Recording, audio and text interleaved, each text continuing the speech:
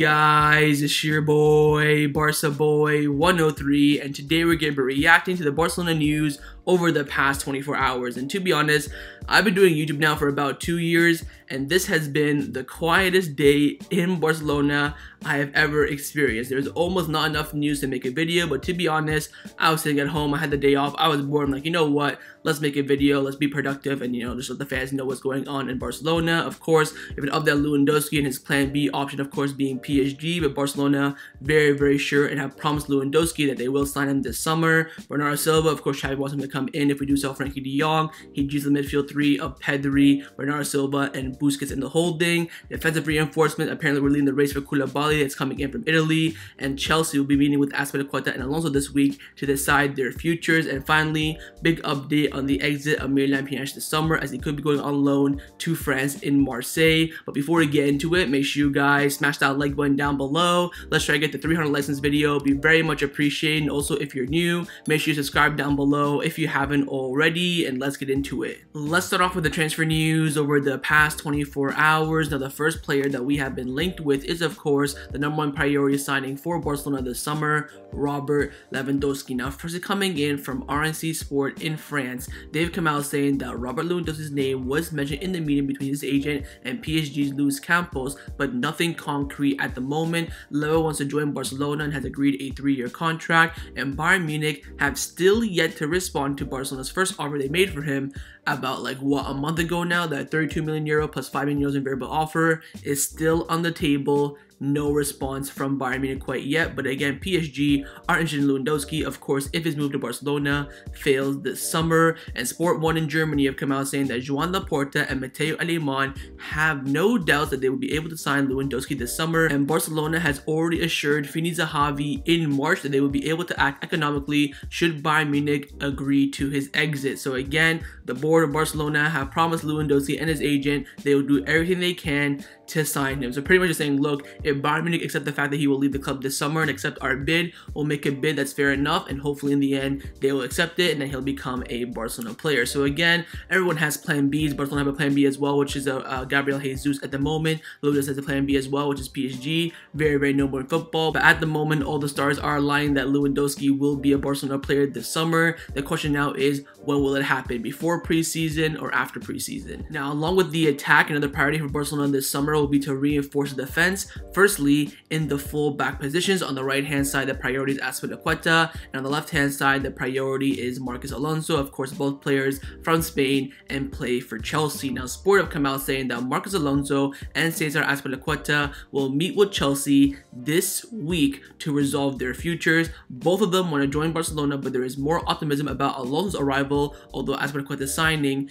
is not ruled out. So I think a few weeks ago I told you guys Azpilicueta is more realistic, he's the more better option, and now they've switched roles. Alonso is more optimistic now because apparently Chelsea do want to keep Azpilicueta and may not let him to leave the club this summer. Again, out of the two, no doubt Xavi prefers Azpilicueta. Apparently he's supposed to be the cornerstone of the new project alongside Lewandowski, which for me makes no sense. I feel like Azpilicueta would be replacing Dani Alves' leadership and quality in the dressing room, because of course Dani Alves is set to leave. We'll talk about him at the end of the video. And with Dest staying, because Xavi has chosen Dest over Dani Alves, and Azpilicueta will be replacing Dani Alves on the right hand side. But of course, if Azpilicueta does not arrive, it will increase the chance of Dani Alves staying at the club. But at the moment, on the right hand side, the plan is clear. Dani Alves leaves for free, Dest stays, and Azpilicueta is signed. On the left hand side, of course, Marcos Alonso is the only target, with Zinchenko and Javi Galan as the backup. But there has been a new name over the past 24 hours who could come in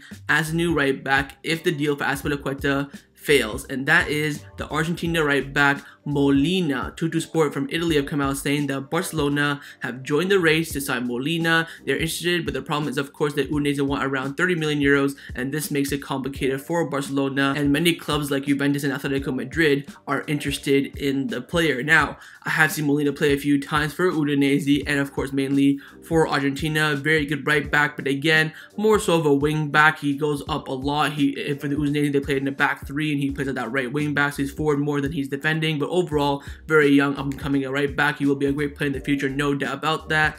but 30 million euros, of course, is a hefty price for Barcelona to pay, with them having other priorities like that new right winger, Lewandowski, and other options as well. So wait and see with Molina. Again, early reports coming in from Italy. Sport are, they usually get stuff early right sometimes, but sometimes they just go out there and just make some wild predictions that they want to, link a player with another club and just chuck him in there and just hope his, price increases. Maybe his agent's trying to throw him in there as well. So Wednesday with Molina, again, still early reports, but no doubt the two priorities in the fullback position are Marcos Alonso and Azpilicueta. Now, along with the fullbacks, the club will also sign a new center back this summer alongside the already signed center back Andreas Christensen, and currently the #1 target and priority is Kalidou Koulibaly. And there are reports coming in from Italy, from Alfredo Pidola, saying that several clubs across Europe are interested in Kalidou Koulibaly, but currently Barcelona are leading the race to sign him this summer. Now, early reports, of course, we are still unsure whether or not he will renew his contract with Napoli or not, but everything the media is saying that he will not at the moment. Still, instead of release duty, he will be coming back very soon. I said it before and I'll say it again. I think Koulibaly could be the signing of the summer for Barcelona. I think he is the perfect center back to come in that defense and make us 100 times stronger. And I remember him coming out in the media, I think maybe a few months ago, saying, look, if I do leave Napoli, it'll only be for a top club like Real Madrid, Barcelona, Manchester United. Otherwise, I'd rather stay at Napoli. What we are hearing currently is that Chelsea, PSG, and now Barcelona are the three teams leading the race, with Barcelona ahead of the pack.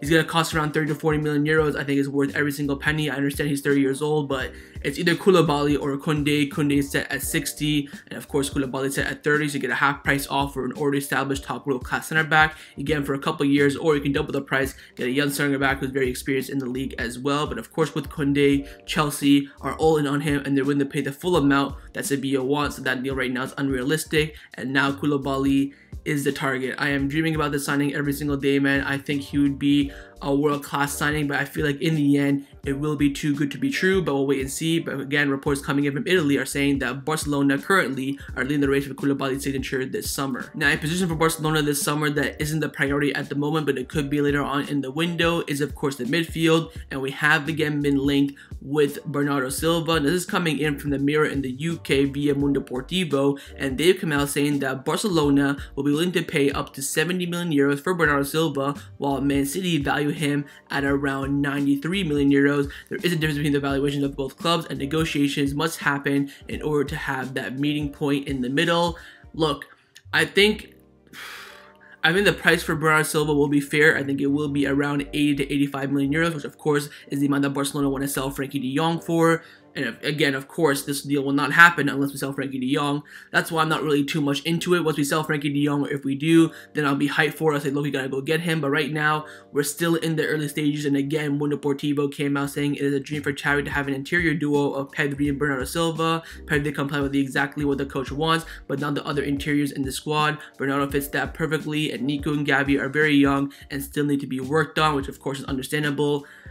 I think with Bernardo, again, the club are putting so much pressure on themselves to sign him if we sell Frenkie de Jong. I feel like if we sell Frenkie de Jong and we don't get Bernardo, the fan base is going to go off. I feel like a lot of fans will turn against Joan Laporta because, again, he's making false promises in the sense that he, over-exaggerates a lot in the media. And we are hearing that Xavi will only sell Frenkie de Jong if we bring in an equal or an upgrade player in the squad as well. And again, 85 million euros for Bernardo is a fair price in my opinion. And of course, we have a good relationship with Man City. We could pay that deal in installments. Again, for Ferran Torres, we're paying 55 million euros over the next 4 summers. We still haven't paid the first installment yet. It will be due, I think, at the end of this summer. We could do the same with Bernardo. We say, look, you want 90, we want 70, let's meet in the middle at 85, and we'll pay that in installments over the next 3 or 4 summers.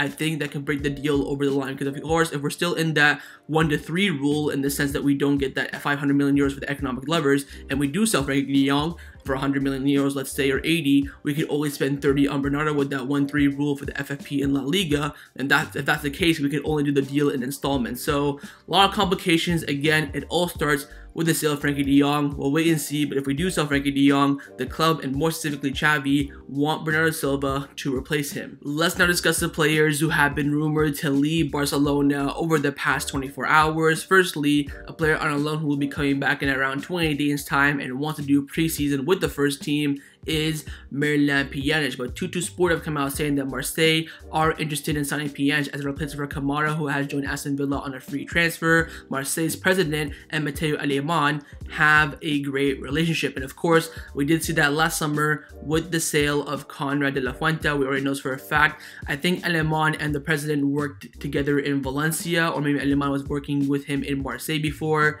I think this deal could happen. Of course, Pjanic has played in France before. He played for Metz. I believe I think he came through the Metz Academy and then joined Lyon. So of course he's very well known in the French league. I think he would be open to that move as well. But I don't know why, but Pjanic wants to do preseason first with Barcelona and then leave, which for me makes no sense. First of all, we want to get rid of him now to make that wage cap space and also get that squad number. And secondly, go to your loan team and train with them, get the team going there as well, get to move in and all that crap. I mean, like, it doesn't make sense to me. Why do you want to do preseason so badly with the first team? Again, you did that last summer. I think Coleman only played you what, the second half in the Joan Gamper and like a couple of minutes here and there against in our away games. Like, it makes no sense to me. But we'll wait and see. Again, Pjanic is a very stubborn person. Of course, he does want to leave the club this summer if he's not going to be in the first team. That's, of course, completely understandable. But again, he does not want to give up a single penny of his Barcelona contract. Wherever he goes, he wants his 300,000 euros a week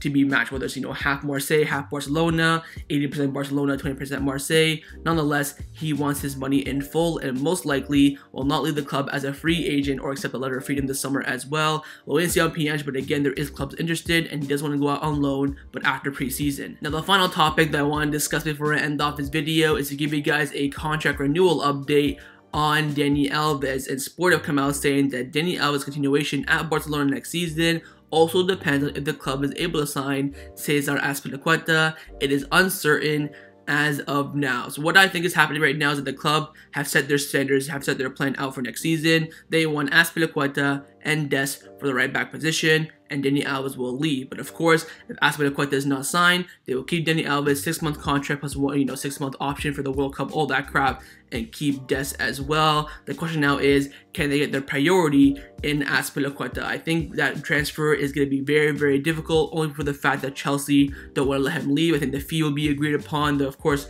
personal terms agreed with Azpilicueta since back in January. I think the question now is, will Chelsea let him go or not? If they do, he will be signed and Dani Alves will leave when his contract expires. If Azpilicueta does not come in, it will increase the chances of Dani Alves staying at the club. But again, at the moment, the club are planning for next season without Dani Alves in the squad. So that was my reaction to the Barcelona news over the past 24 hours. Hopefully you guys enjoyed this video. If you did, make sure to leave a like, and of course, leave me your thoughts down below in the comments on everything we discussed. And I mean everything, because of course, we barely talked about anything. I want to talk about Lewandowski, Bernardo Silva coming in, us leading the race with Koulibaly, the Azpilicueta alone situation, and also on the exit of Miralem Pjanic. And of course, make sure you guys subscribe down below if you haven't already. And I'll see you guys next time on the channel. Take care and Forza Barca.